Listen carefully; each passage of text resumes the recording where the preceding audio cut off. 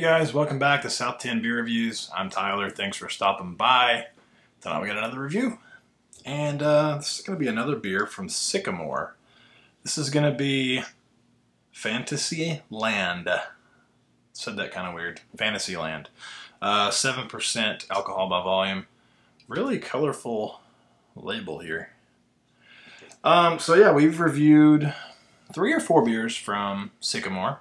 Who's out of Raleigh, I believe. Oh, Charlotte, sorry. Charlotte, North Carolina. And they do some pretty solid stuff. This one says, fantastical flavor... Wait, hold on. Fantastical flavorliciousness awaits. Neon citrus, smooth pina colada, and provocative tropical fruits are already a party, and you're invited too. So I'm going to have to guess that there might be some Sabro in here. Canned on May 12th, so just right over a month old. And it says, as we live a life of ease, every one of us has all we need. So, let's go ahead and crack this open. Let's get this in a glass.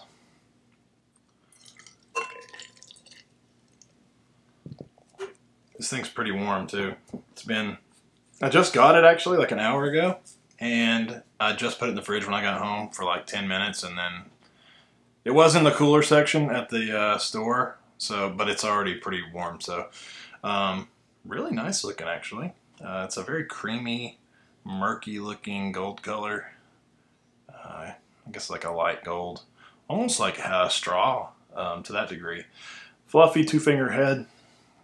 It's got a little bit of, I don't know if you can see it on there, but there's a little bit of sediment in there floating around. But that never hurt anybody. Let's go ahead and shove our nose in it. Oh yeah, it smells pretty nice actually. It definitely has a pina colada vibe going on. Coconut, pineapple. Almost reminds you a little bit of the little ices that you used to get, at least around here. I'm assuming a lot of places did it. You know, comes around, sells ices off the little truck. Kind of reminds you of that. It does have a bright citrusy aroma to it as well. Like almost like a fresh squeezed, like pulpy orange. Even a little bit of like a I don't know, like a Tropicana orange juice. A little bit of like an earthy grassiness.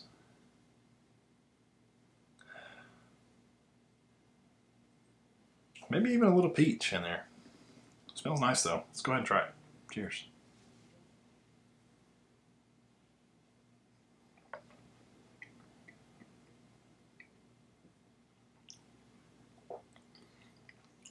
Yeah, not bad.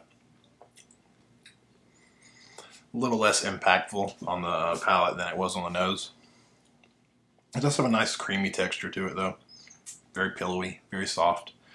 Very light carbonation as well.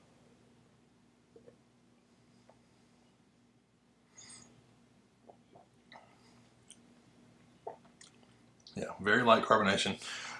You get a little bit of that pina colada vibe, but I think more on this one is what's more overshadowing, I guess, is the citrus. It's got a light citrusy, like orange note.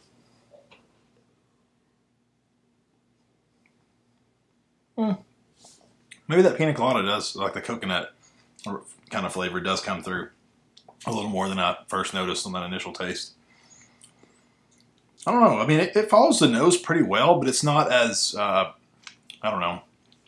I thought it was going to come across a lot more impactful, I guess is the best word to use, or just, you know, flavorful, I guess. Like it's got a little bit of like a thin, like it is, okay, I'm getting all over the place. Like I said, it's creamy, it's soft, but it's not in that like fuller body type way. Like it comes across like that, but it's still kind of light for what it is. No bitterness on this one. I mean, the bitterness is just tucked away. Drinkability, it's super drinkable. Not picking up a bit of that 7% alcohol.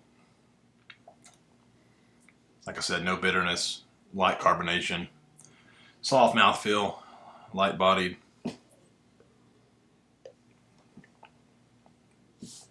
Somewhere in between light and medium bodied. I mean, it's really tasty actually. You know, I think it's as advertised. You know, pina colada and tropical. I mean, I'm getting more citrus with that pina colada, but definitely comes across tropical. It's got a nice little bready malt backbone to it. I don't really have any complaints on this one. I mean, I really don't. I guess if I had to nitpick, I would just say, just pump up all these flavors just a little bit, and I think we would have something pretty freaking tasty. It already is tasty, but I think we'd have something a little bit more tasty. It's good beer. It goes down easy. I see no issues in finishing this one. So hopefully you guys enjoy the video. Also, before I forget, let's go ahead and do a rating. I don't know what this is getting right now. We'll go ahead and pull it up. But before I pull it up, I'll go ahead and say, I think for me, I'm going to give it 3.75. I think that's fair. It's above average. Let's go ahead and see. So, Fantasyland. So it's getting a 3.87 from Untappd. And I've had one friend, Kevin Kelly,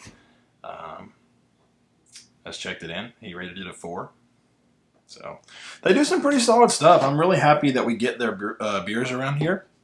I don't know how new they are, but I've only been seeing their stuff for the last, I don't know, 3 or 4 months or so, something like that. And I think they do some really solid stuff. So I'm happy to continue trying their beers and see what they have to offer. So yeah, 3.75 for me. Hopefully you guys enjoyed it. If you did, leave a like and a comment. Also, don't forget to let me know what you're drinking on tonight. Always love to hear from you guys. And also, if you like what I'm doing, consider hitting that subscribe button. Would definitely appreciate that as well. So thank you guys so much for watching. We'll see you in the next video. Cheers.